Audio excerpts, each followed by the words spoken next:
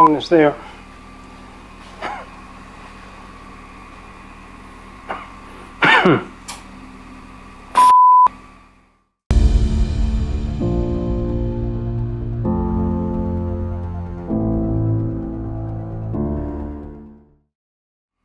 Welcome back to the channel. You've joined us at a rather crucial point here. We now have the primary engine buttoned up, everything's connected, clutch is in, new chain is on with a new slightly larger sprocket than before, makeshift exhaust with some hose which I'm going to put out the door here, and we're going to start running this engine up. We did tease it a little bit last night when it went in and everything was wired just to see if it would fire, and it did, but that's all that's happened. It's not really been run, it's not been given any throttle at all, so this is a real test for it because we're hoping to be in the dyno with this engine tomorrow. Time is marching on, so let's get this thing running.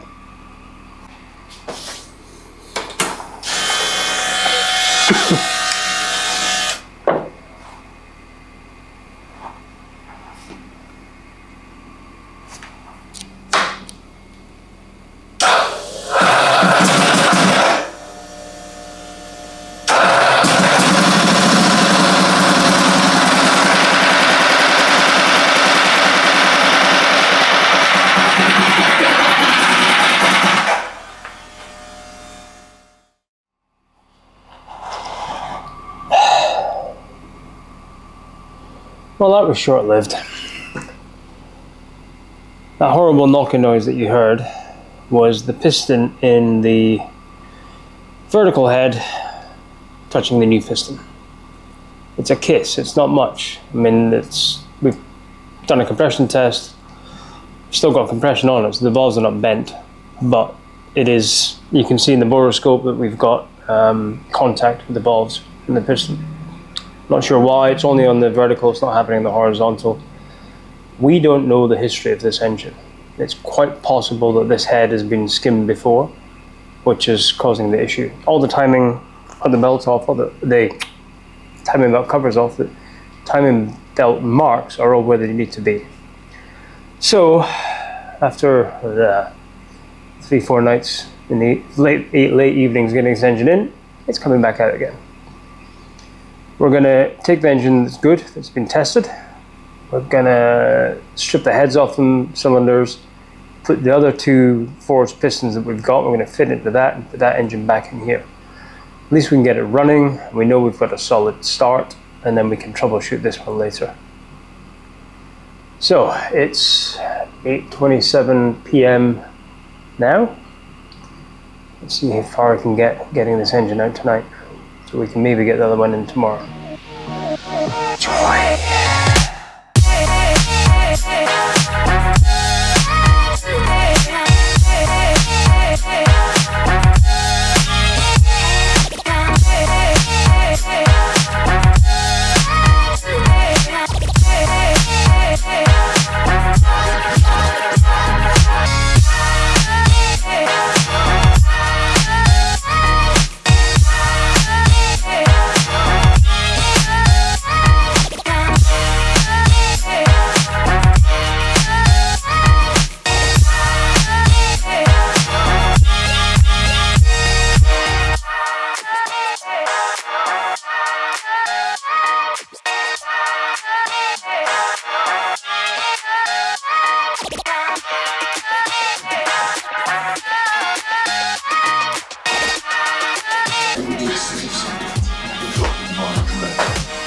Steve, I need my crowbar back.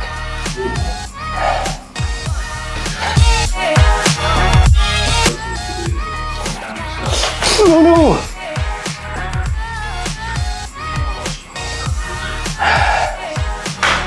Sorry.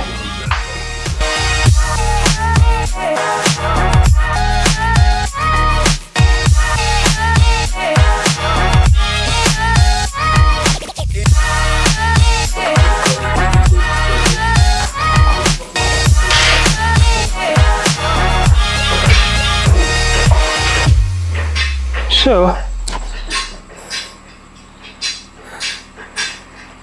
just under 2 hours to get this thing out. No, it's not out yet.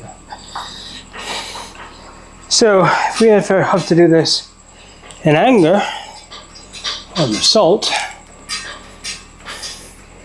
it's probably going to be an all-nighter to me. Get one out rather, one in and actually buttoned up properly, so lock wired and ready to race. Yeah, there we go. Not something we want to be doing at 10 o'clock on a Saturday night. Hey, she's out. Put to the corner. Start working on that engine in the morning. Get some pistons in it. Maybe get it back in tomorrow. Hopefully get it back on track. So,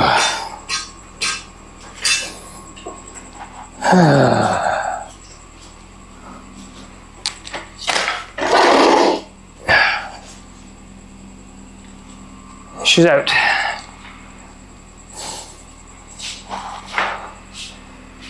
Yeah, I think doing this in anger outside a motel room without the ramp, it would be quite a challenge.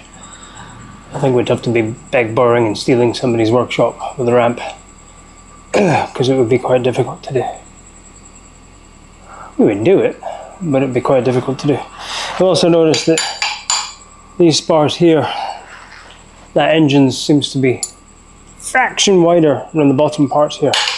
It was getting stuck coming out. It was challenging me. Anyway, that's all for now. I'll go for a shower. I'm going to bed.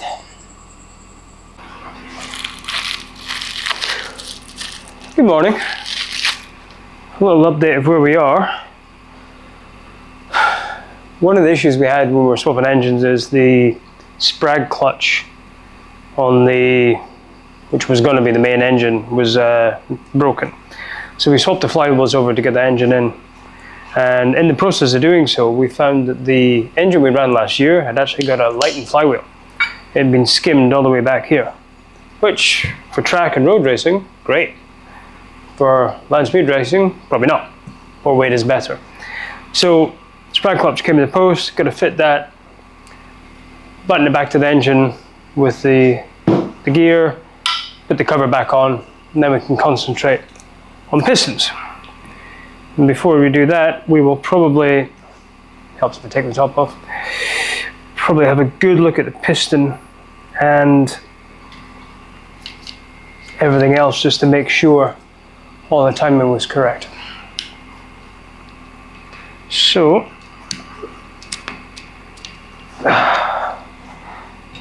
make sure this goes on, make sure it's the right one. Come on. Working. These babies will be next.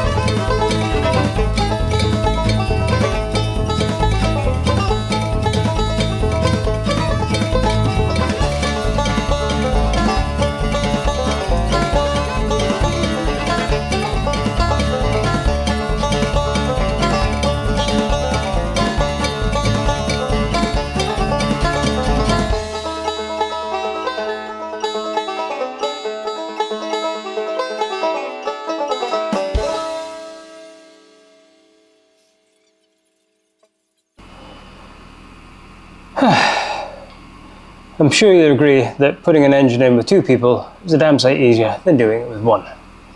But it's she's in. Back to where we were yesterday.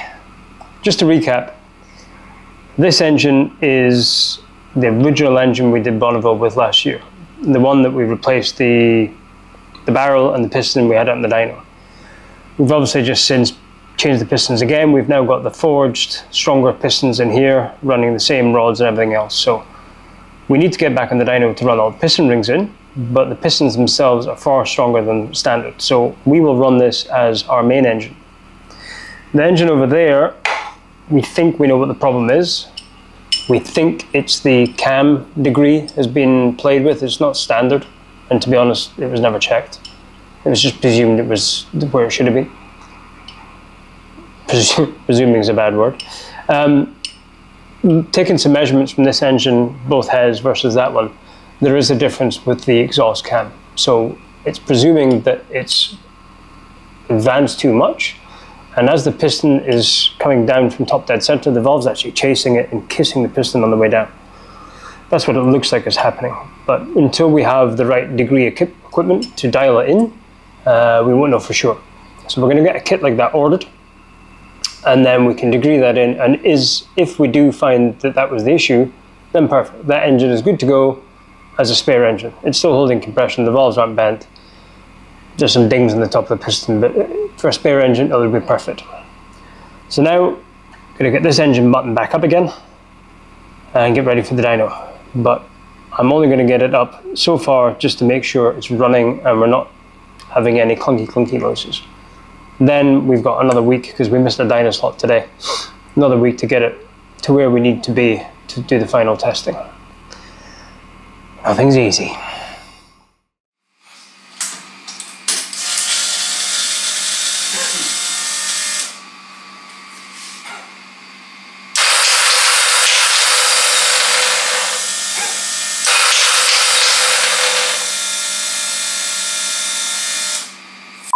My life.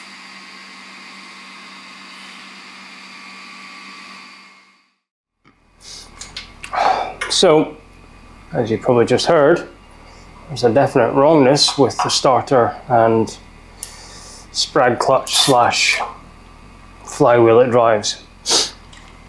Now we changed it from the other engine. The other engine, stay there. The other engine, when we were putting it in, the sprag clutch was broken. So we stole the whole sprag clutch and flywheel of this engine.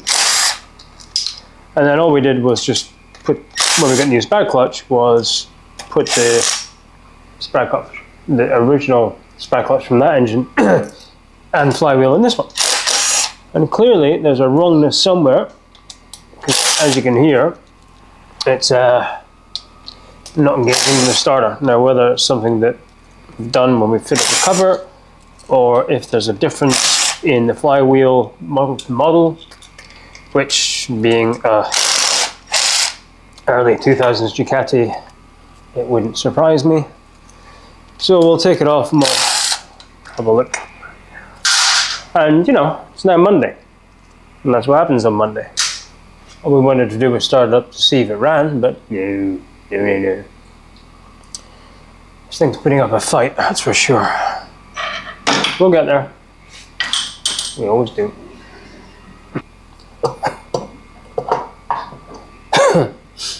Oh, you're fucking kidding. This thing is fighting us constantly. Some idiot designed the frame so you couldn't get the side casings off when it's in the frame. I'll be complaining about that to the designer. Anyway, after much profanity and throwing some tools around, we got the stator off. So, this is the one that we got from the engine in Germany. As you can see, it's been lightened considerably, which is a good thing if you're racing, not so good thing if you're needing momentum, which we do, so we'll probably stick with this flywheel, and that's not the issue. So, the issue is the driving wheels behind them. I did look at the part numbers today, and who knew? They're different. So the later models, deep sump model, has a smaller wheel for some reason. That's why it wasn't catching the starter gear. And they're marginal. They're very, very slight differences, but they are probably overall 6 or 7 mil smaller in diameter. So there's a problem. So another draining oil, finding the issue, bitching and moaning, lots of swearing. So I'm going to put it back together again, and at some point we'll rebuild that engine. This thing is really kicking our arse. Anyway, back to it. Here comes the fun part. For us to get this cover off, which is now off, and put back on again, for us to take it off, we had to drop the entire engine down. Which means taking all the intercooler hoses off, unbolting the turbo, because you can't get to that bolt on the other side. So we now need to carefully raise the engine back up again and catch the engine mounts. Because, you know, we've done this before, so we know exactly what's going to happen.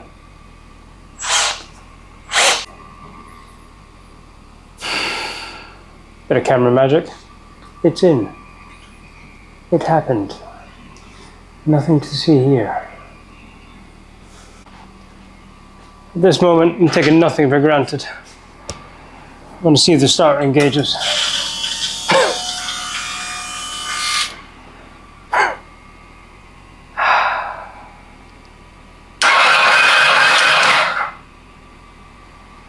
Okay. One step forward. I'm just going to button it back up, see if she starts. Then we'll get back to actually rebuilding it, ready for a race. Oh, we are so days behind. Okay, back to where we were. Everything's back buttoned up. There's no oil, water in the system. There is oil. We have fuel. Turbo's back on. Moment of truth. These new pistons. Oh.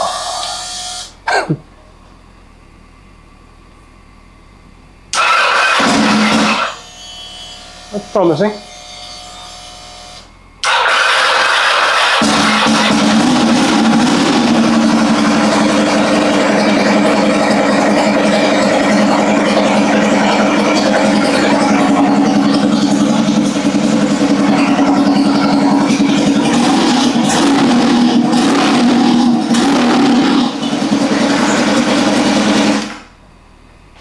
Thank Okay. Now we're going to build it properly. But at least we know we're building on a solid platform. Thank God this thing's kicked our ass. It really has. Hope it makes for good viewing because it's an absolute nightmare being in this workshop. But we're getting progress. Oy. We're going to quit this video overhead. It is running. Still got lots of stuff to do to button this thing back up again. And we need to plan to get this thing on the dyno next Sunday. So lots of work to do. Probably need to do some with the other engine as well. But eventually on the right track. It's been a slog, it really has. This has kicked our arse. But yeah, thanks for sticking with us. Thanks for watching. Sorry for swearing. And join us the next time for more dyno runs.